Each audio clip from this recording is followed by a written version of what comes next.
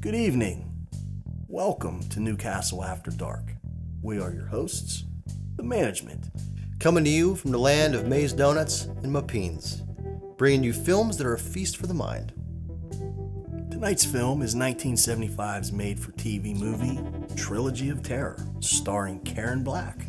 You know, what's great about this movie is it shows what a great actress Karen Black was. She definitely was. Yeah, she's really good in this movie. Yes. The stories are interesting. Yes. The writing is great. Richard Matheson. And she really shines in this. She does. Now, prior to this, she had been in some other films, such as Easy Rider. Mm-hmm. She was an Easy Rider. She was in The Great Gatsby with Right. Robert Redford and Mia Farrow. Yes. And Day of the Locust with Donald Sutherland. Mm-hmm. I remember Karen Black from films like Airport 1975. Yeah. And The Pix from 1973. I didn't see that one. She's good. She's always good. Oh, yeah, she is. She is. So sit back, relax, and enjoy 1975's Trilogy of Terror.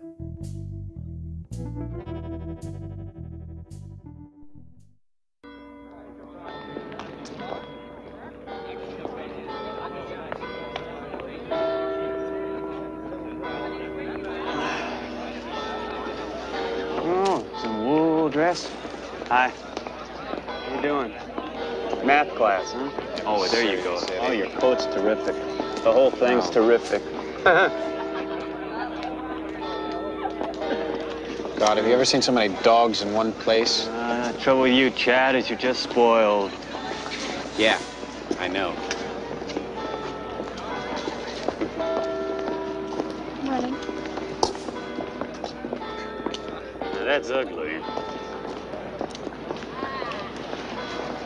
I just got the weirdest idea. Yeah, what? I wonder what she looks like under all those clothes. Who? Eldridge? Are you kidding? No, I'm not kidding. It's kind of like the idea just jumped into my head.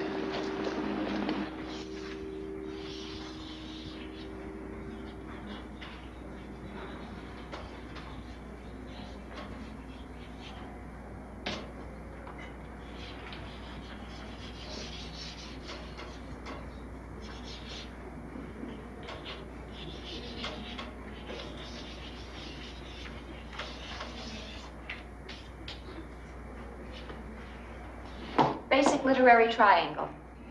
Can anyone tell me why Fitzgerald's name is on the bottom? Mr. Foster. Because Fitzgerald's liberated work of the 20s, beginning with This Side of Paradise, formed the base for the extended realism of both Hemingway and Faulkner. Quite correct. I would like to amplify this aspect of the discussion, but I see by the clock that our time is up. Your assignment due for tomorrow's class will be the final chapter of For Whom the Bell Tolls. You are to summarize this chapter with special emphasis on the protagonist's time continuum thought processes relating to his father's death and his own impending death in Spain. Class is dismissed.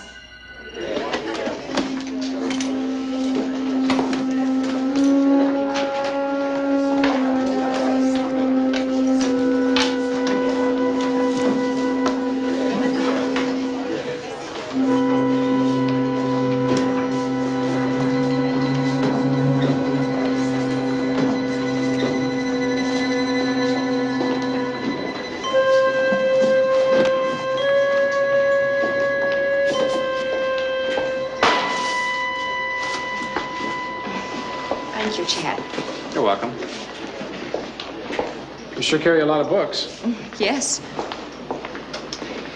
Miss Eldridge, you go to the movies much? sometimes, not often. No? I do. A lot. But then I tend to think in pictures. Oh, Yeah, you see, my hobby's photography. well, that's very interesting. I thought that maybe we It's could... very nice talking with you, Chad, but I do have another class. Yeah. See you. You're really serious about that, aren't you? Well, you got any funny ideas, you better forget it. Don't go messing around with teachers. Oh, really? Gee, I didn't know that.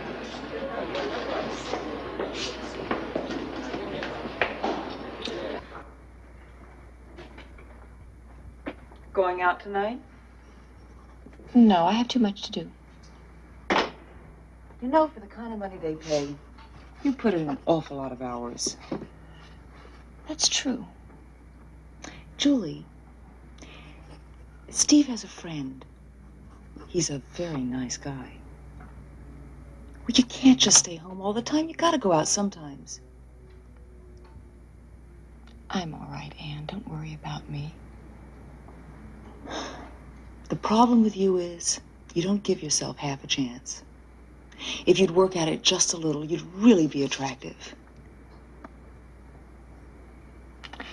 Anne, have a nice time tonight. Okay. Good night. Night.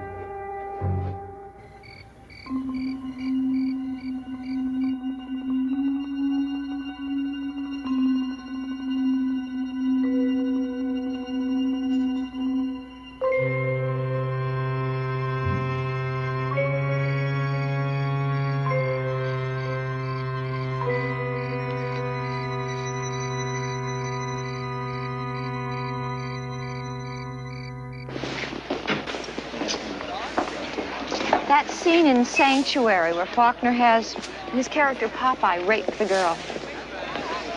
I prefer Fitzgerald. He only suggests violence. Well, Faulkner was just telling it like it is. I guess some people enjoy violence, lead perverted lives. And speaking of perversion, there's a wonderful old vampire pic playing down at the Village Drive-In this Friday. It's all in French with English subtitles. It's a real classic. How about going to see it with me? For reasons of cultural expansion. Well, I thank you, Chad, but you know, teachers aren't allowed to date students. Or didn't you know that? So who will find out? My lips are sealed. I won't tell. You have your pick of all these lovely co-eds, Chad. Why would you want to date me? Because I prefer maturity in a woman. All those others, they're just a bunch of kids.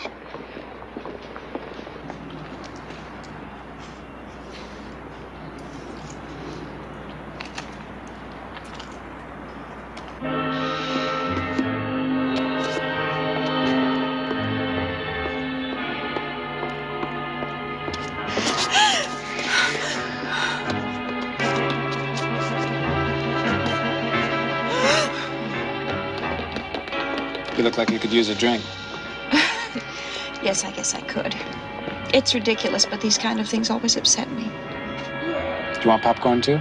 Oh, no, I couldn't eat anything. But a drink would be fine, Chad. Thank you. All right.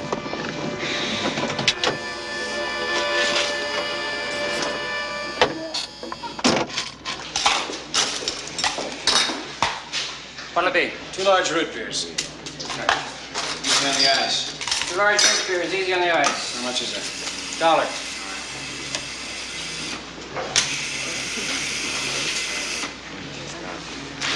There you go. Thank you. Thank you.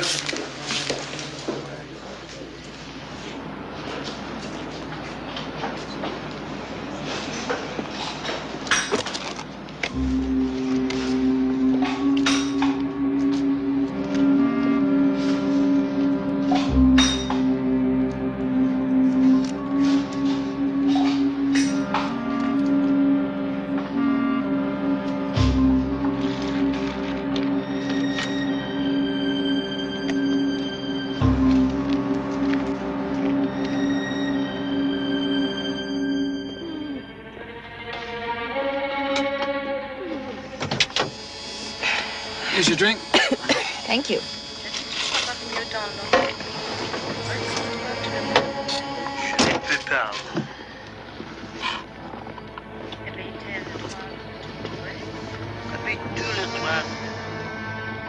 Tastes bitter. Yeah, mine too. I guess they're not putting enough syrup in them.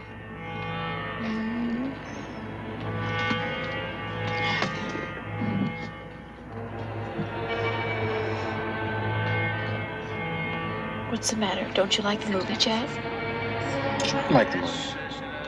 It's just that I like you better.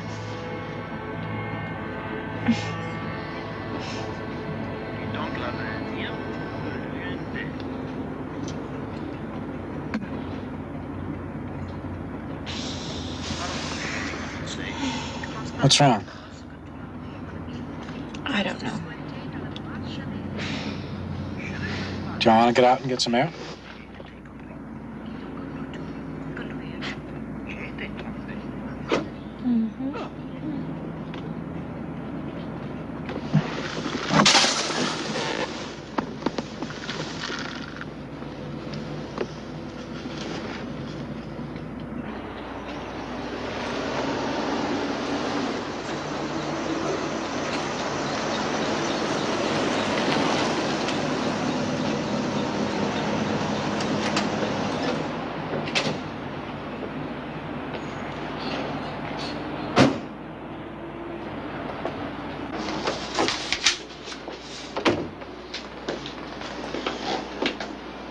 Can I do something for you?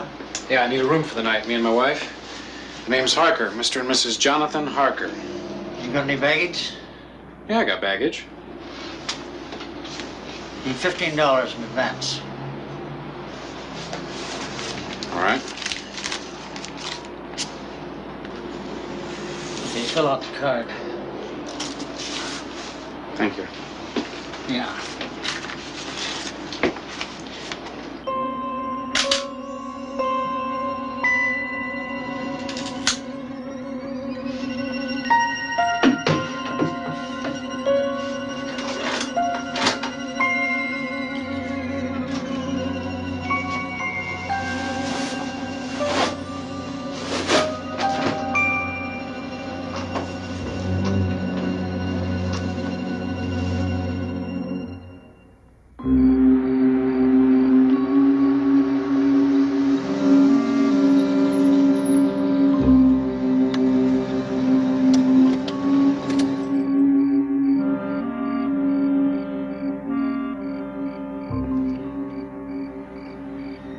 What time is it?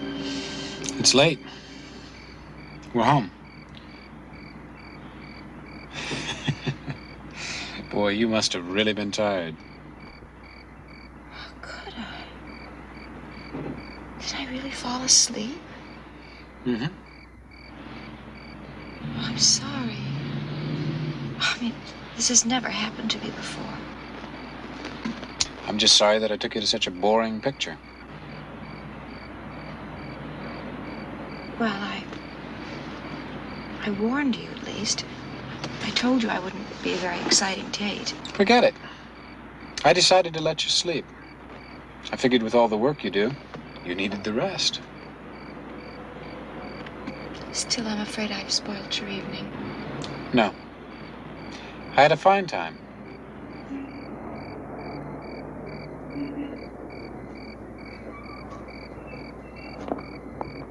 Well, I'm really sorry. Hey, I thought we agreed to forget about that. Yes, we did. I had a very good time. Thank you. Can I call you tomorrow? I don't think so, Chad. Why not? Because it was foolish of us to go out tonight. I could lose my job and you could be expelled. No board of trustees tells me who to see or who not to see. I do what I want. Now, Chad. No, I really must be firm about this. We can't go out again.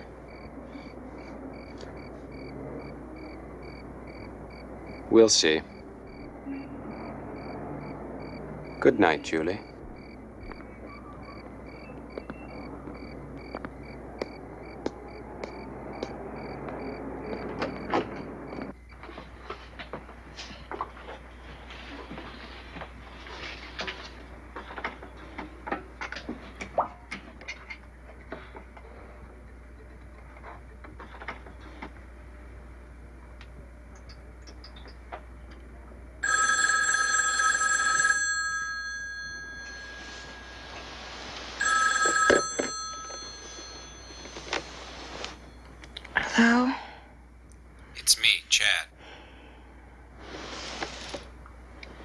Chad, it's not even 8 o'clock.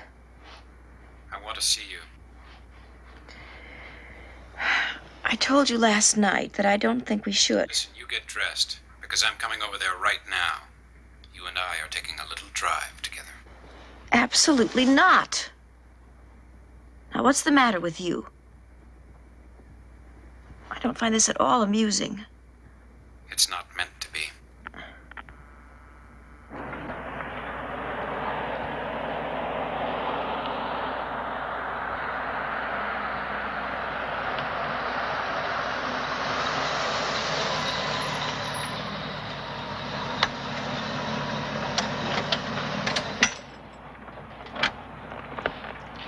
Are you ready to tell me why you're behaving this way?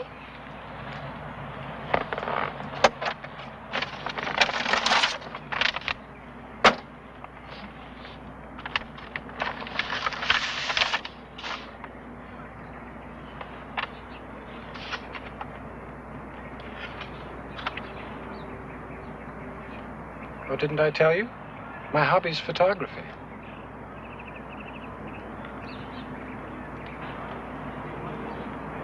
You drugged me last night, didn't you?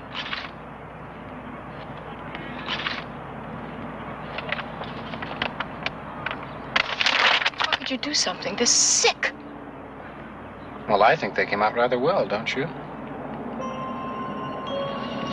Oh, and you can keep these. Because you see, I have the negatives.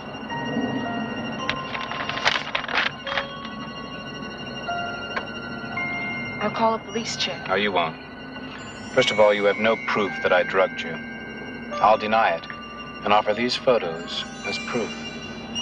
Tell them you seduced me. That you've got a thing for students. No. I'm sure you don't want the police or anyone else to see these.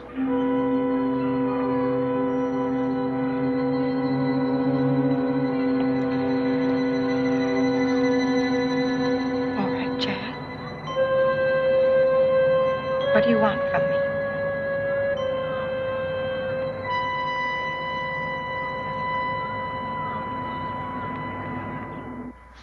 The realism of Faulkner, Steinbeck, Hemingway, and even Hammett opened the doors to a new kind of literary expression, indigenous to the new American frontier experience.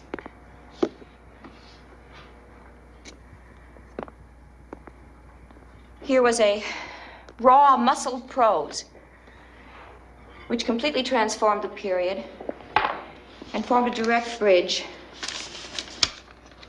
linking us all the way from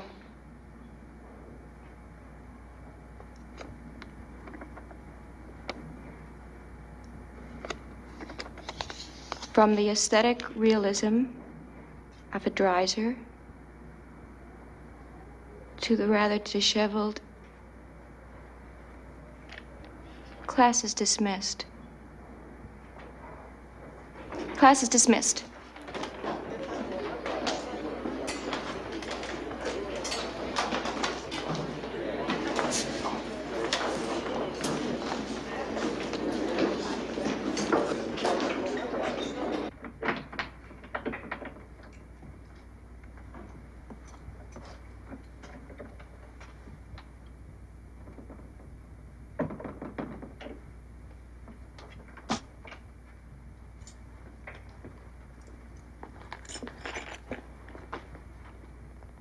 What are you doing up?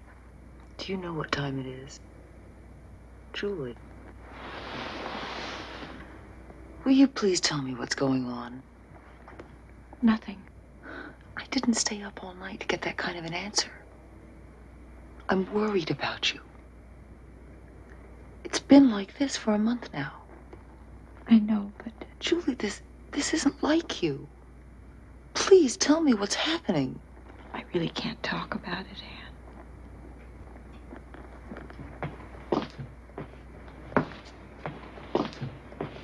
Go to bed.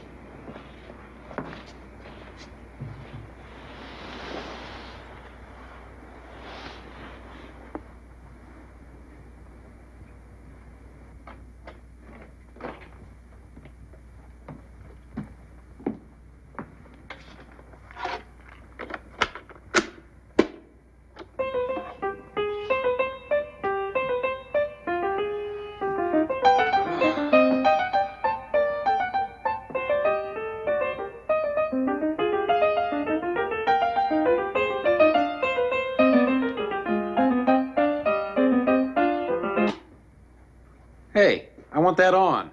I want it off. Since when does what you want count? Since now. Tonight. This second. It's all over, Chad. It's over. Nothing is over until I say it is. I don't think so. You see, I'm bored. And when I'm bored, the game is over. Bored? Mm-hmm. Not terrified, not shocked. Just plain bored. Whose idea did you think this whole thing was? What are you talking about? What I am talking about, Chad, is that you are a singularly unimaginative young man. Did you really think that that dull little mind of yours could possibly have conceived any of the rather dramatic experiences we've shared? Do you remember the day you watched me walk up the steps? Since that moment, your mind has not been your own. Why do you think you suddenly had the overwhelming desire to see what I looked like under all those clothes?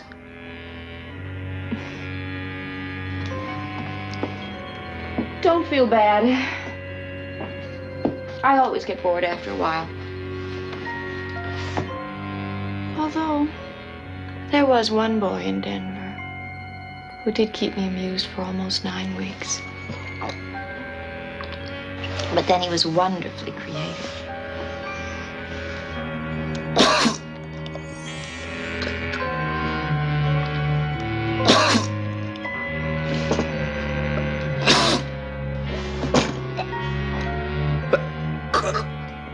First you'll experience dizziness, then mild paralysis, and then total cardiac arrest. You've drugged me. No, dear. I've killed you.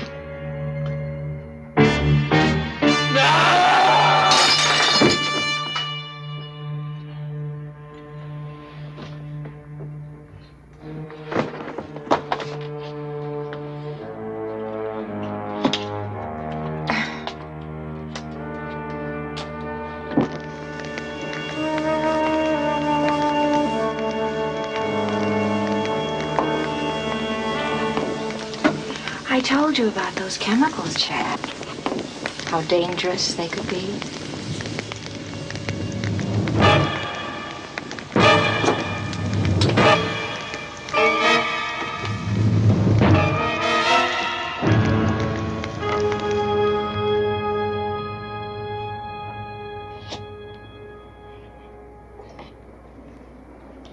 He was one of your best students, wasn't he?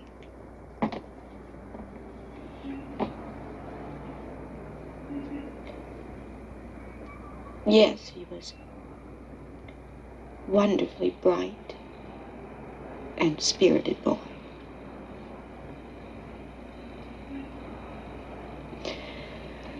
You know, I warned him about those chemicals, how dangerous they could be. Are you sure you're okay? Julie, I can skip work and stay here with you. No, you go on. I'll be fine. Are you sure? Yes, Anne.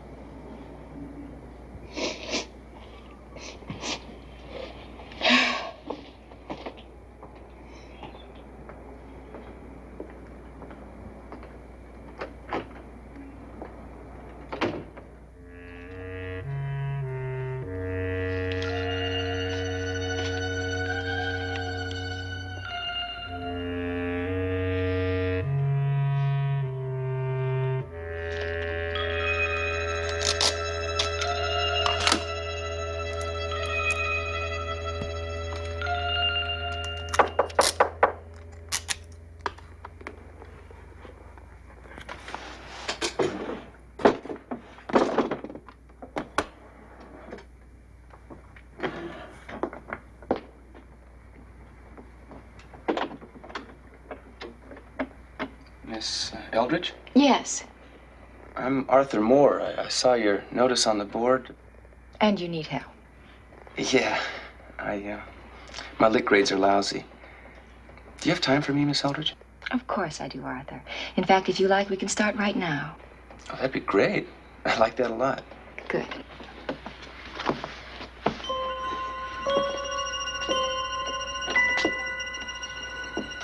I think we're going to be friends, Arthur. Very good friends.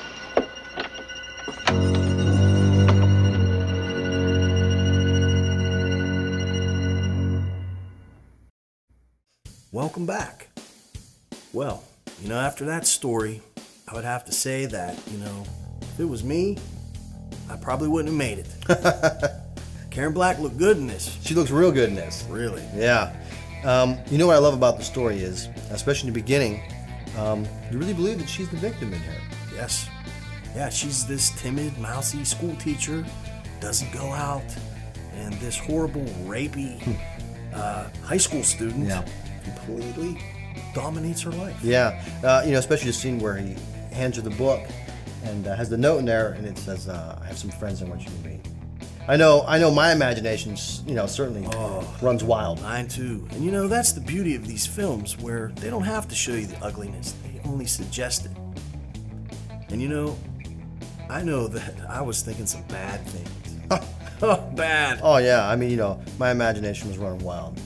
And the interesting fact of this is the guy who played Chad, Robert Burton, was at the time her husband in real life. That's right. That's right. And my man had some good taste in shirts. He did. That shirt with the little X's on it. I'd sport that all day long. I'd wear that shirt. Heck yeah. Yeah, I'd wear that. He's another clipping in her scrapbook. Yeah. And the knock on the door, she's off to the next one. Another sucker in line. Yeah. Another little interesting piece is that when he takes her to the motel to take the pictures, he checks in under the name of Jonathan Harker. From Dracula. That's right. Yeah. That's right. So let's get back to the next story in the Trilogy of Terror.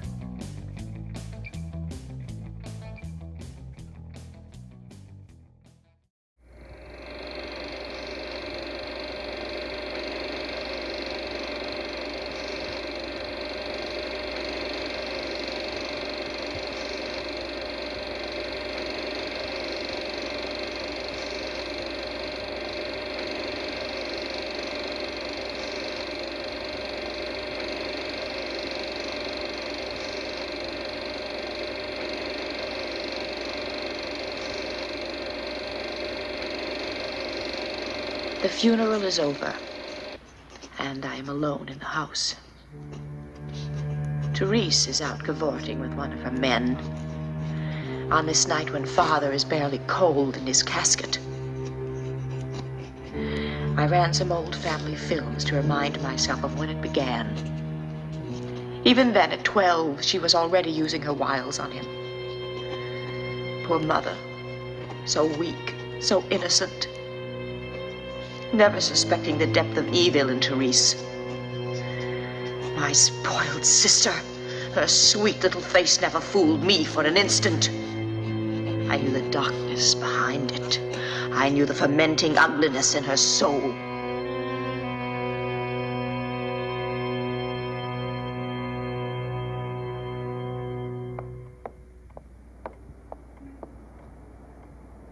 Mr. Anmar? Yes? Please come in.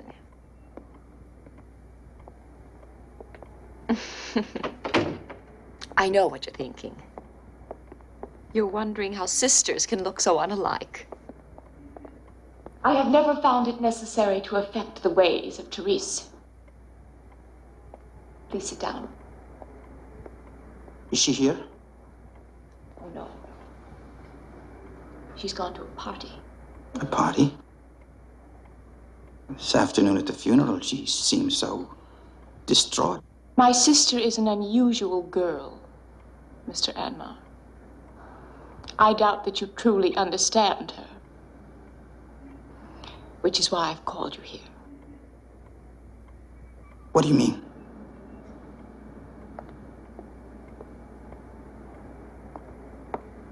I want you to look at something. Here's Therese and Father. She was 15 then. I want you to notice the way she's pressing herself against him.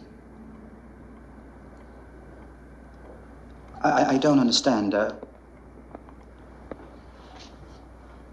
Why are you telling me this? My sister is evil, Mr. Anmar. I think you should know that.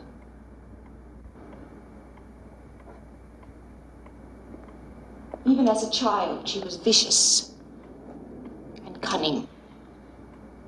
But Father worshipped her, and she him.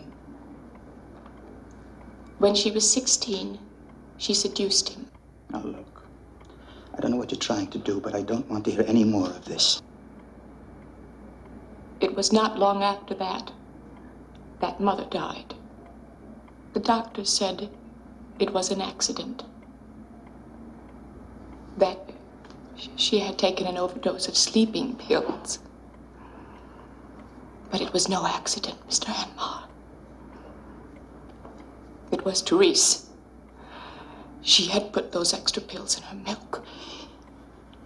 If this is true, how could you live in the same house while they... Well, you see, I had no place else to go. I had no money and no way to earn any. No escape. So I kept to myself as much as possible. Tried to avoid Therese. To ignore what was happening in this house. You don't believe me, do you? Miss Lorimer, I don't know what to say. These books show what she is. Demonology, pornography, Satanism, voodoo, witchcraft. These books aren't just relics, Mr. Anmar. She uses them to capture the souls of others. By her own admission, Satan guides her. You don't really expect me to believe this, do you? But you must believe me, Mr. Anmar. You see, Therese's soul is damned. And I cannot help her. But I can help you. Miss Lorimer, I'm afraid you're the one that really needs help.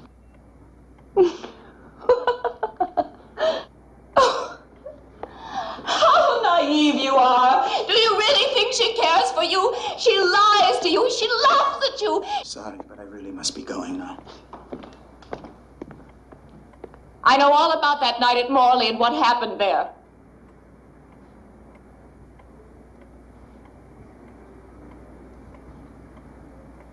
She told you about that? Yes. She told me everything. Gloated. Bragged about how she was able to corrupt you. My sister enjoys inflicting pain, Mr. Anmar. And apparently she somehow persuaded you to share that perversion. Now do you believe me?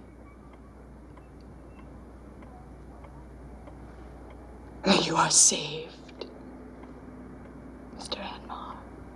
I have freed you from evil. This afternoon, while I was out shopping, Therese violated my room in an insane act of revenge. And upon my return, raged at me, using foul and obscene language, cursing me for having dared to reveal the truth to Mr. Anmar. Her behavior was truly bestial. She's becoming more violent by the day. It's as if Father's death has released the demons within her, and I actually fear for my life.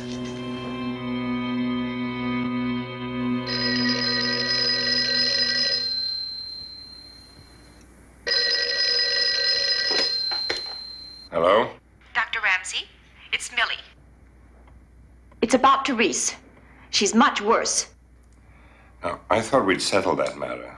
You were going to see about Therese. But you can't imagine the things she's been saying about me. About us. Us? She's jealous of our relationship. She twists it into something lewd and something sordid. Look, Millie, I have a hospital call to make in your area tomorrow. I'll drop by and we'll talk about this. Thank you, Doctor.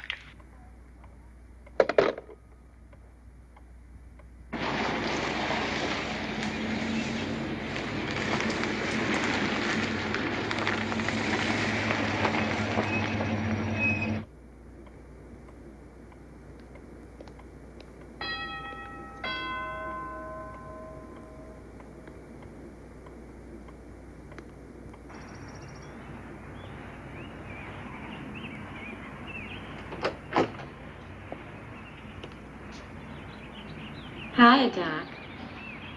Come on in. I've been expecting you.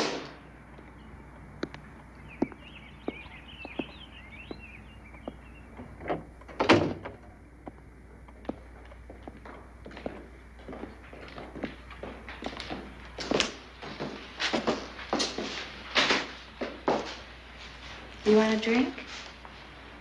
No, thanks. No. Of course not. I suppose you're here on your usual mission. I know all about what dear little Millicent told you on the phone. I was listening on the extension in my room, you see. I see.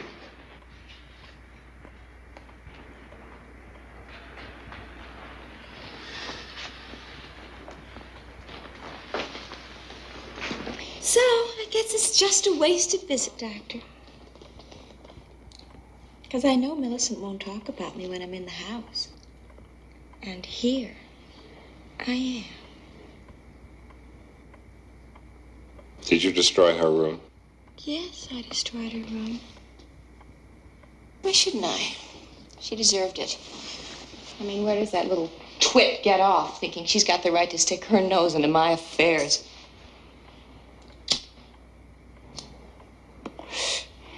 Don't worry, Doc.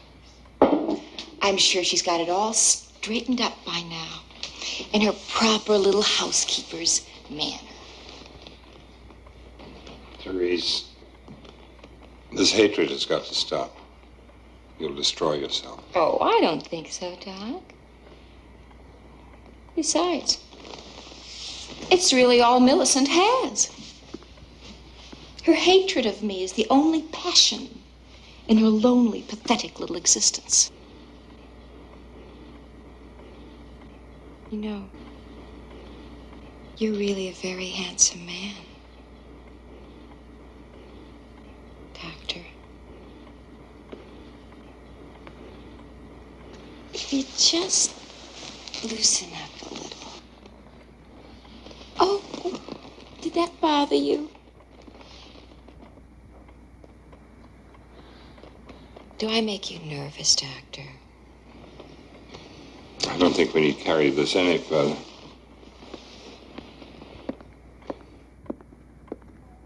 What's the matter, Doc?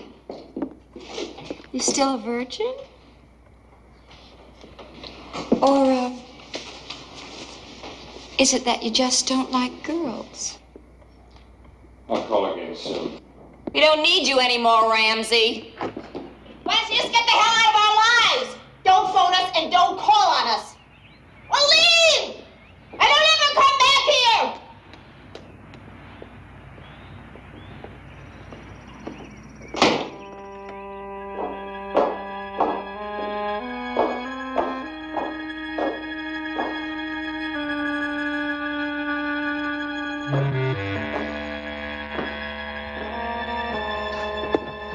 Gone! Dr. Ramsey's gone, Millicent. He won't be back. What do you think of that, dear little sister? Answer me, you creep! But I wouldn't answer her, nor would I allow her to enter. I remained locked in my room, silent, while she raged and swore at me. Finally, she staggered back into her own room and fell into a drunken sleep. How I loathe her. I can no longer bear to live in this house and watch evil prevail. Something must be done. Yes. Therese must die.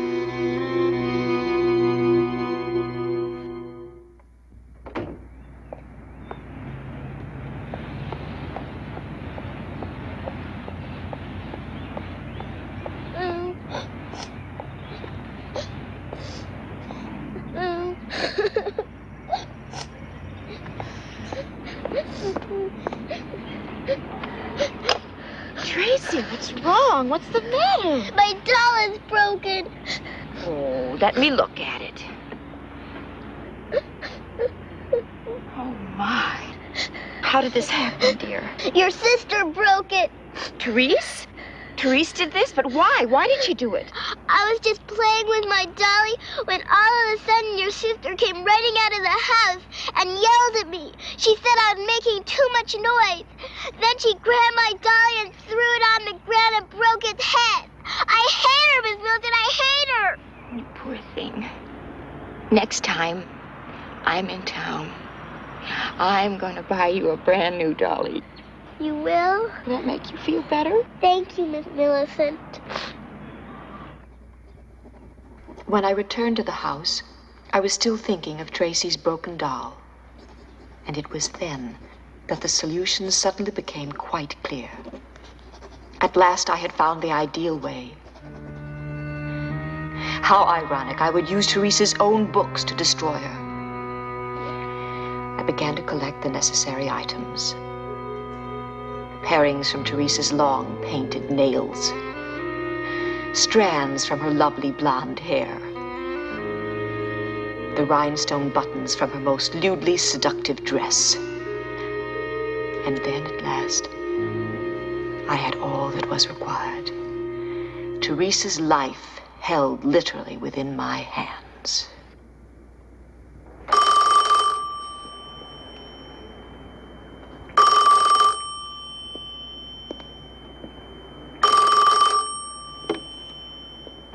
Hello? Hello, Dr. Ramsey. It's Millie. I've been trying to reach you since yesterday. Millie, I'm terribly worried. We must talk. I appreciate your concern, Doctor, but I no longer feel there is any need to talk. You see, things are different now. I found a way to deal with Therese. I insist that we talk. That is all I have to say to you, Dr. Ramsey. Your advice is no longer required. Goodbye.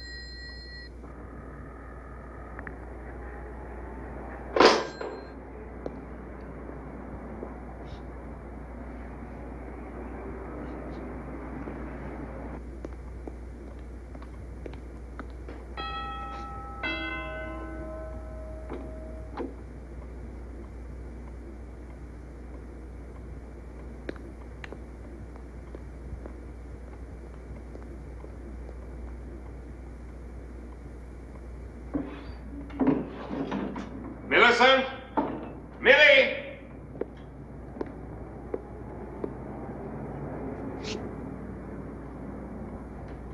Millie, you in here?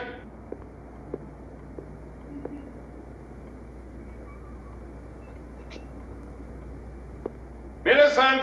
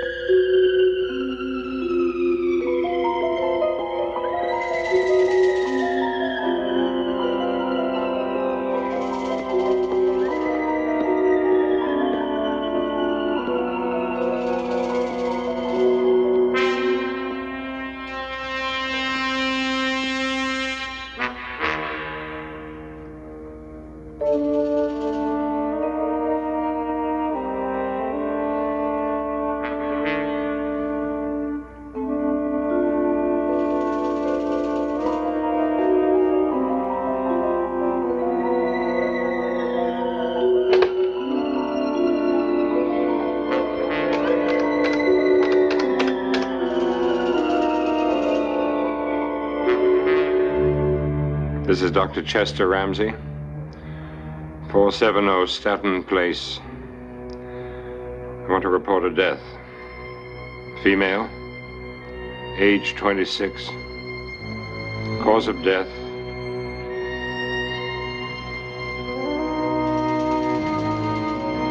Cause of death unknown.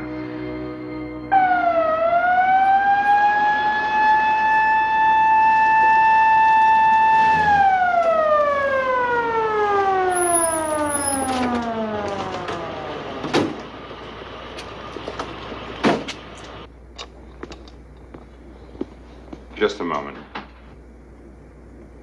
Before you take her away.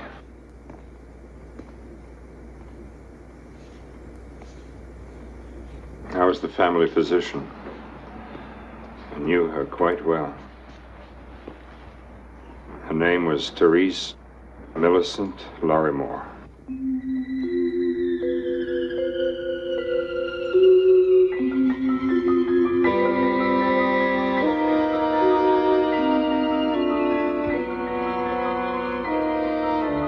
The most advanced case of dual personality I have ever seen.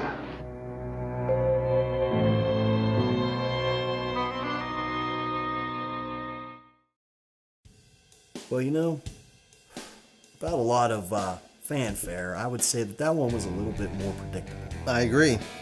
But, you know, it was made for TV, so, you know, it was still good. It just wasn't as good as the first one, in my opinion. I mean, by the time you get to the middle of it, you can kind of predict that it's a split personality. Yes, yes. Yeah. Now, the doctor, where have I seen him before? He looked very familiar. George Gaines. Yeah, George Gaines. He played the father in Punky Brewster. Oh, Punky. He was also in Police Academy. That's right. Was it Commander Lassard? That's right, yeah. In a more serious role here. Yeah, that's true. That's, I think, what threw me. Right. Now, what did you think about Karen Black and the blonde wig? I think that was the giveaway for the story for me, is that it wasn't believable as her twin sister. I thought that was, you know, Millicent in a wig. Right. I did. I agree. And I still think she looked better in the first story, because that blonde wig wasn't, you know, complimentary. For sure. Yeah. I agree. Yeah, I mean, so, yeah, you know, this one's a little more predictable. I mean, still a good story, but you kind of guess it. Yeah. Yeah, I mean, it's not bad. I mean, it's 1975. It's TV. Right. Now, coming up, our next story is infamous. Probably the most famous of all the stories from this movie. And I think that anybody that got to see it on TV as a child, it probably scarred them. You're going to enjoy it if you haven't seen it. So let's get back to the third and final story in the Trilogy of Terror.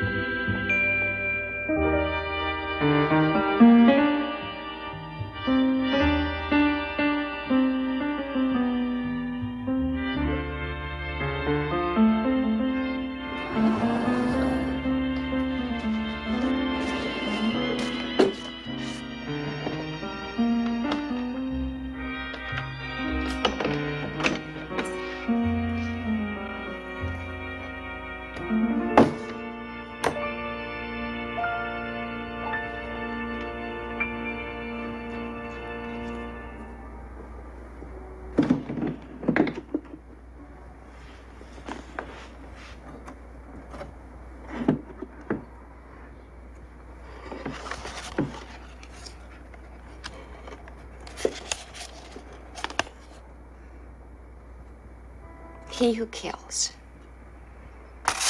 Boy, are you ugly. That face. Even your mother wouldn't love you.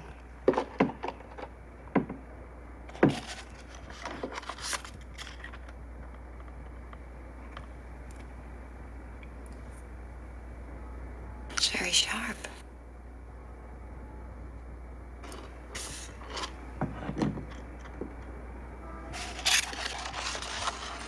He's gonna love it.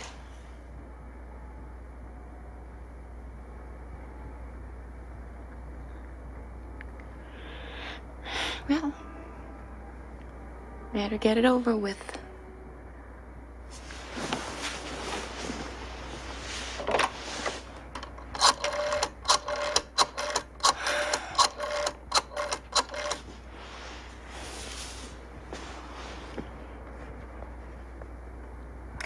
Hi, Mom. I couldn't call earlier. I just got home. Mother. Mother, it's about tonight. I know we always spend Friday night together, but I thought... No, I feel all right. It's not that. Mother, I'm not sick.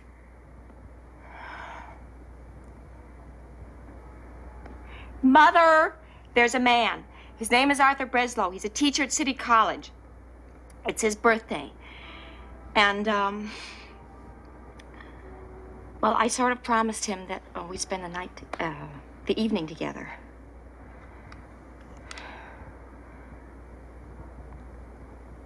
Mother, it has nothing to do with preferring. When do I break my word to you?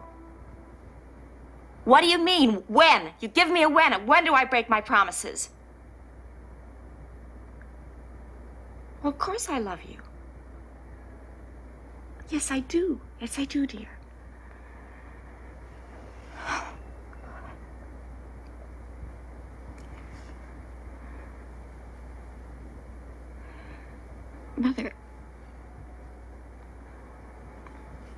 Mother, I'm not being cruel.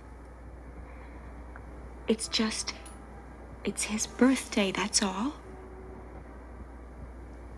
I see you 2 or 3 nights a week.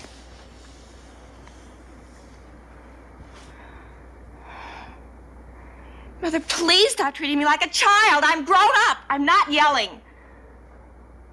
Because I like it here. It's only a sublease. They'll be back in 6 months.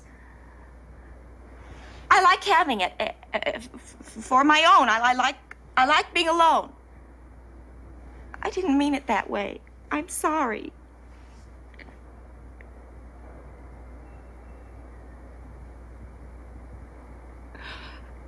About a month.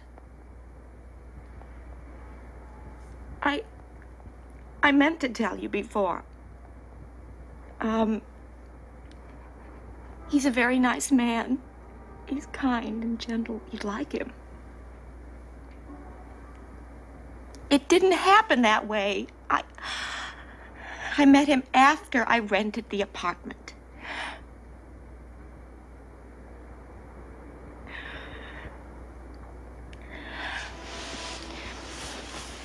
Mother, you should see what I'm getting him for his birthday. It's a genuine Zuni fetish doll. I found it in a curio shop on 3rd Avenue. Arthur teaches anthropology, that's why I got it for him. It's a Zuni hunting fetish. It's really interesting. There's supposed to be some Zuni hunter's spirit inside of it. And there's a golden chain wrapped around it to keep the spirit from making the doll come to life. Come to life. It says, should the chain be removed, spirit and doll will become one living. Well, that's what it says. On the scroll. The scroll. It comes with a doll inside the box. You should see his face, Mom. Mom?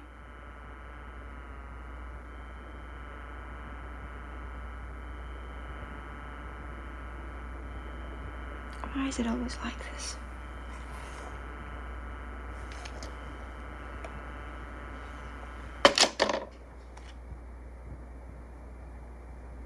I will not get a headache. I will not get a headache. I am going to take a bath. And then I'm going to meet my fella. And we're going to have a lovely time. Lovely time.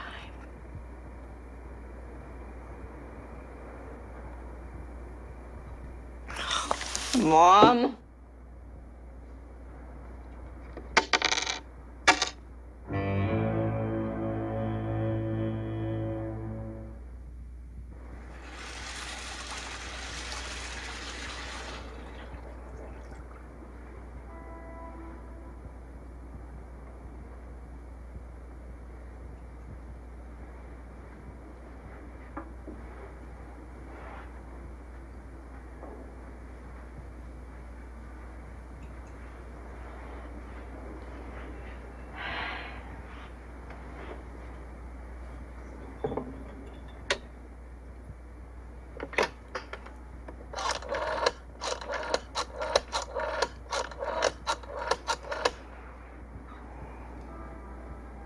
Hello, Arthur.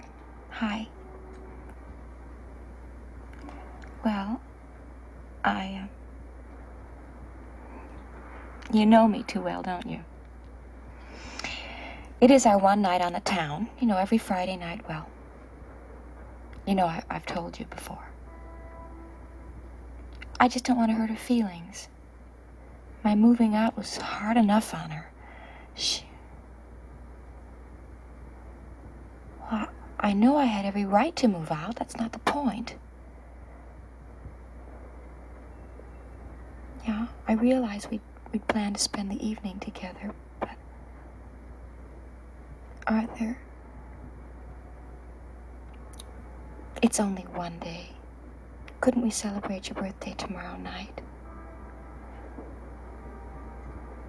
I just don't want to hurt her feelings. She is my mother, after all.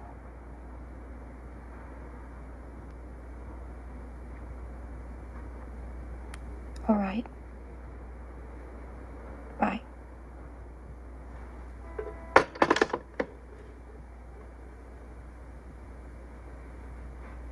Hooray for Friday night.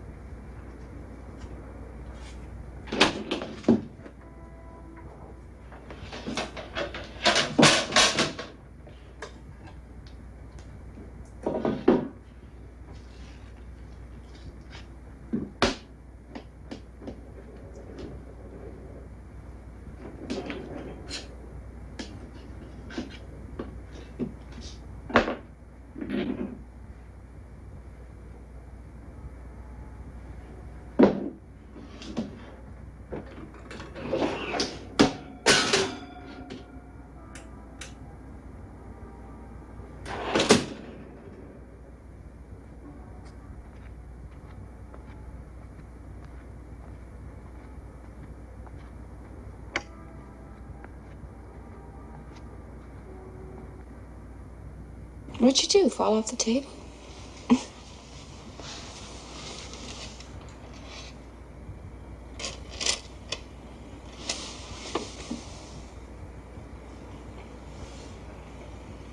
Where'd you go?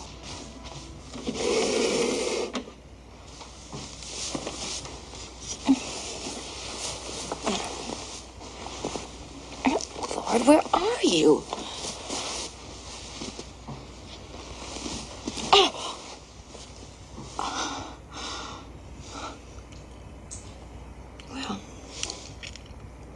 I guess I found you. At least the tip of your spear.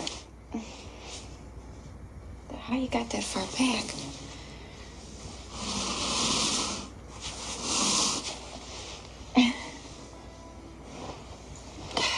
We're getting warm.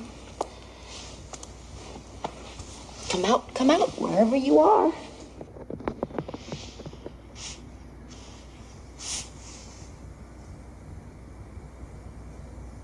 Is that you, little man?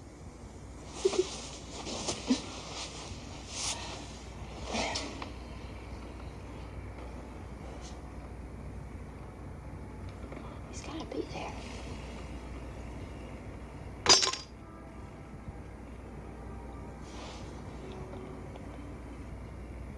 What's going on?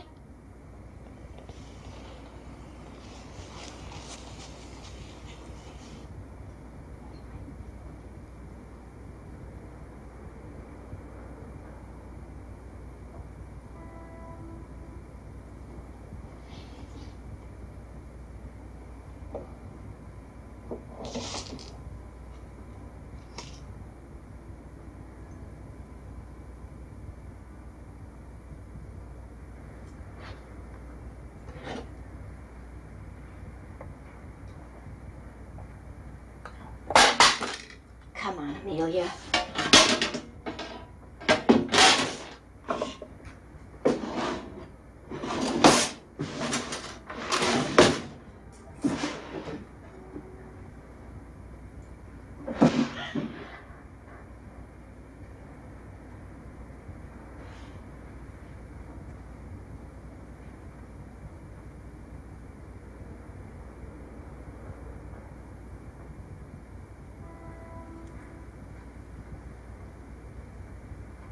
Don't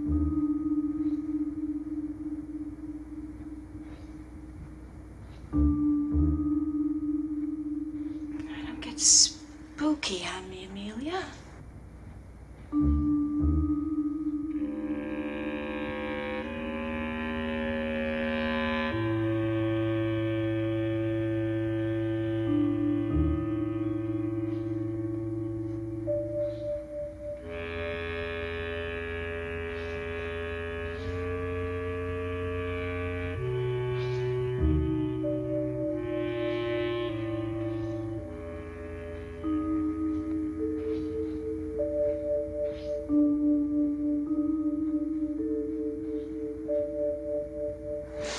Wooden dolls do not move about.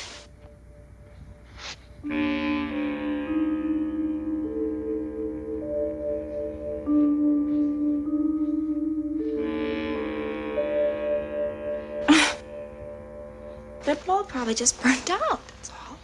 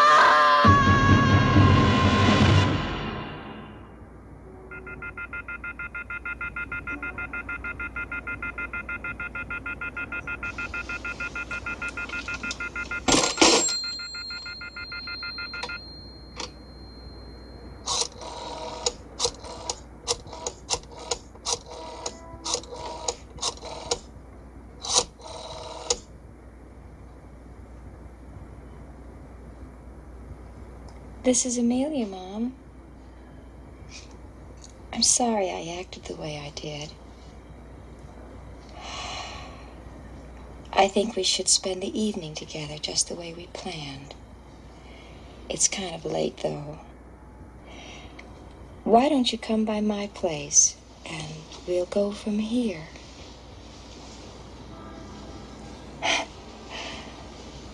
No, I'm all right. Good. I'll be waiting for you.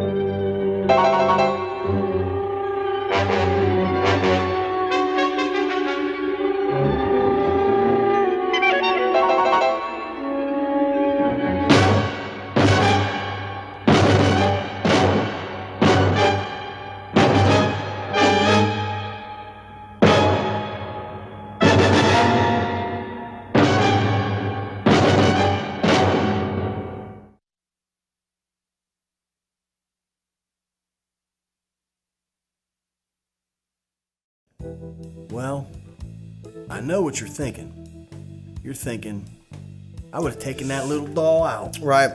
I don't think you would have. Right. I would have kicked it. I'd have shot it with a pistol. I would have threw it out the window. I'd have burned it with a torch. Right. Ain't happening. No. You can't win. You know, it has the spirit of the warrior in it. You can't burn that spirit out. He who kills. You're done. You're done. That's right. Yep. But you know, there's a lot to be said for this one, this story. Not just for the scary aspect of it, but the power of Karen Black's delivery. You know, she is... There's only one actor in this... It's her. Whole story, yeah. It's just Karen Black. Yeah. And you know, outside of everything else, my favorite part of this is the telephone conversation that she's having with her mother. It's so believable. I remember asking you, do you think there was somebody else on the other end of the phone? I don't think there was. I mean, she does such a great delivery on that. Yes, she does. She does. I mean, it's very moving. And extremely believable. Yes. Yeah. Yes. And again, you know, it just showcases what a great actress Karen Black was. She was. Yeah. Now, you know, if you had caught that at a young age, which I think that would be as frightening as Gargoyles was. Oh yeah. Well, you know, the scene I remember the most is when the Zuni doll, when she traps it in the suitcase, Right. and it's cutting up through that. I mean, that's really the part that I remember the most. He was unstoppable. And how scary that was to me. And you know, they lifted that for the movie Child's Play. You can see, yeah, you know, you can see that there's a lot of inspiration there of what they would use in that movie. Inspiration is probably the more positive term. Yes. Yes. Right? Yes. So, and of course, you know, the scene at the end. Yeah, where she's making the phone call to her mother, and she turns around and smiles with those teeth. She has that knife. That was scary. It's very scary. It's very scary. You know, I mean, this may have been a made-for-TV movie. You know, like we said, the ABC, you know, movie. Yeah. Right. But that last story is scary. It's very scary to have just been played, you know, on television. They saved the best for last in that trilogy. Yeah. Now, you know, it's one of those things where, you know, once again, there was no real carnage, no gore. No. It wasn't needed. No, you know, a little bit of blood. Yeah. But really, not all that gory. But the fear was palpable. You could feel her fear. Yeah. Therefore, you were afraid. Right. And that movie would scare me for other movies to come, like Magic with Anthony Hopkins. Yeah. Right? As the ventriloquist. Well, I mean, you know. It's like you said, inanimate objects that come to life. That's pretty frightening. That's always, especially as a young kid. Yeah. It is. So, you know, I enjoyed it. Oh, I think it's a great film. It's fun, but yet it's scary. Well, we hope you enjoyed it as well. And we thank you for being here with us at Newcastle After Dark. And we hope that you join us again for the Lost Treasure in Cinema. And until next time, good night.